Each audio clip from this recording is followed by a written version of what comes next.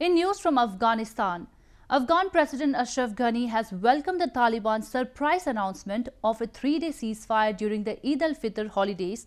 In response, Ghani has announced restarting of the process of releasing Taliban prisoners as a goodwill gesture.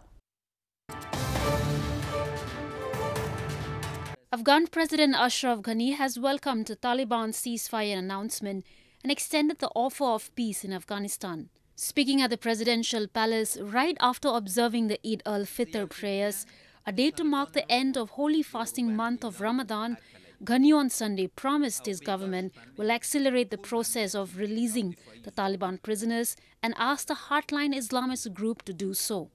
اعلان میکنم که در رهایی زندانیان طالبان حرکت سریع خواهد آمد و اقدامات جدی صورت خواهد گرفت. در عین حال سر طالبان صدا میکنیم که زندانیان قوای امنیتی و دفاعی ما را که نزد از اینها موجود هستند و زودی ممکنه رها سازند. The Taliban declared a 3-day Eid ceasefire in Afghanistan starting Sunday via a statement on Saturday.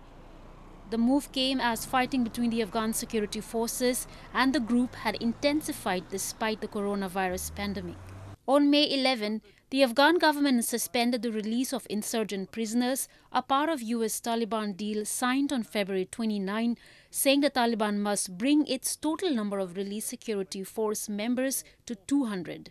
The government has released 1,000 Taliban prisoners so far. The release of up to 5,000 Taliban prisoners was included as part of US Taliban deal. There are multiple groups of Taliban.